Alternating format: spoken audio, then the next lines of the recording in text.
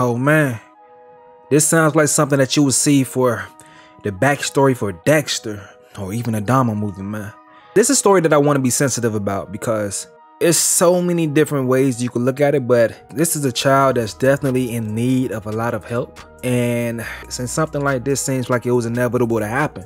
So basically what's going on is that on November 21st, a 10-year-old boy was woken up by his mother, Kiana Mack.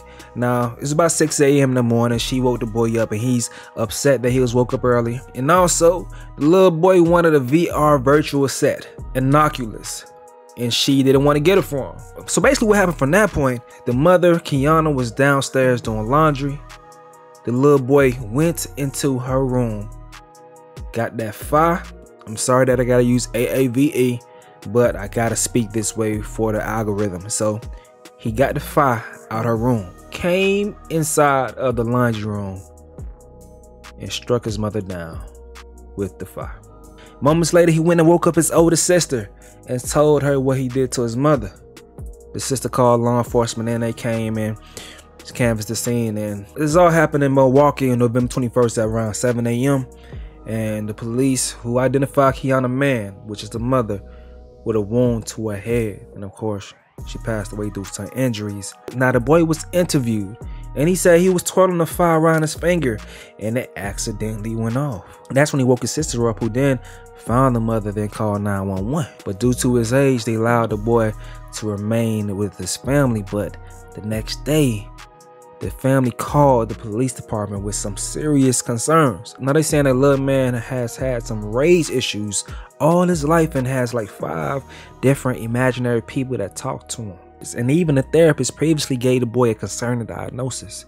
It led to the point that the mother had to place cameras inside the home to watch him.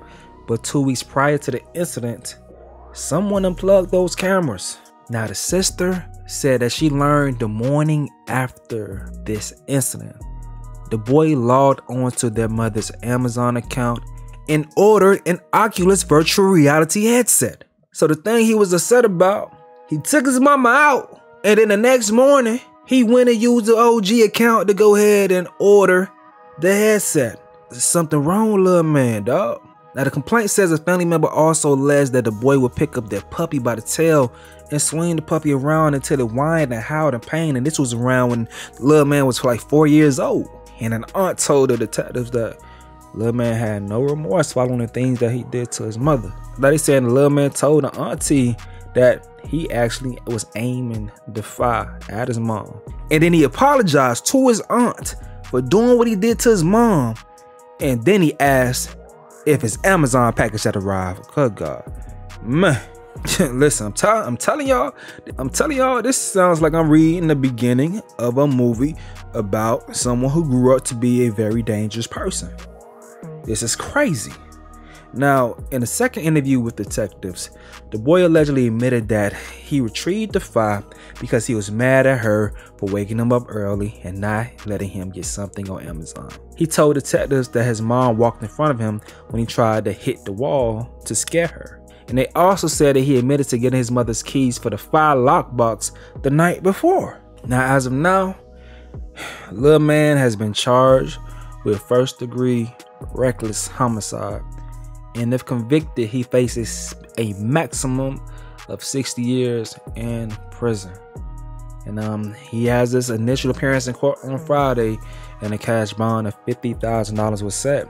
And he will appear in court for a status hearing on December 7th. This is a wild situation.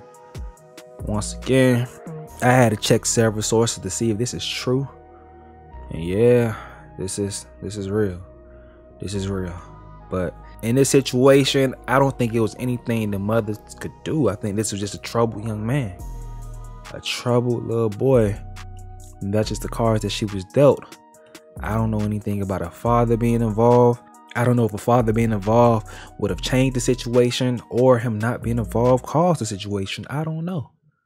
There's so many different things to speculate about, but the most important thing to focus on, rather than just speculate, is understanding that mental illness is real, and you have to do your best to watch any possible signs that you have in your children and take it very, very seriously, because you never know who they may hurt. In this situation, sadly, it was his own mother. In his other situations, it turned out to be a lot of other people's children, you know, many other people's children. So you see some things, speak on them things, man. It's a sad situation. Rest in peace to Kiana, man. It's your boy Stacy. I'm out.